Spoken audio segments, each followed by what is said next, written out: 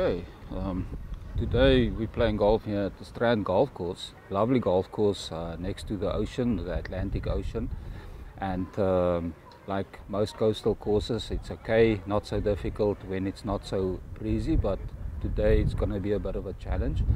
But the story I want to tell today is about a caddy who caddied in the British Open. And the story was told to me by a professional golfer, which perhaps I shouldn't mention his name. Now, this caddy was a local caddy, and he traveled between his home and the Open by train. And this morning, I don't know if it was nerves or if he had food poisoning, but he had a bit of a stomach issue. And on the train, unfortunately for him, he had an accident in his pants, and there was just no time for him to go home and change clothing. So he was now in a real panic, and he was about 2 stations away from the Open venue when it happened. So at about the last or the second last station, he jumped off the train. He ran to a vendor at the station, and he grabbed a pair of tracksuit pants, threw the money down, and jumped back into the train just in time before the train moved on.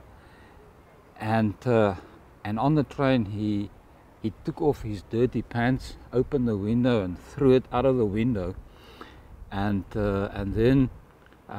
then he opened the plastic bag in which the tracksuit pants was in, and to his absolute horror, he discovered that it's actually not a tracksuit pant, it's a tracksuit top. So now the poor caddy is in a real panic, and what is he to do? Now, the professional golfer who told me the story, he said that him and his playing partners, they were on the practice putting green, and the one guy's caddy was slightly late, but then they saw, oh yeah, he comes, but from quite a distance away they could see something is wrong, because the caddy, he was walking bow-legged, and also it looked like he had baby nappies on, and also he was walking like a duck would waddle. And as the caddy came closer, to their astonishment, they realized, but he's actually wearing a Manchester United tracksuit top with a one leg in the one sleeve,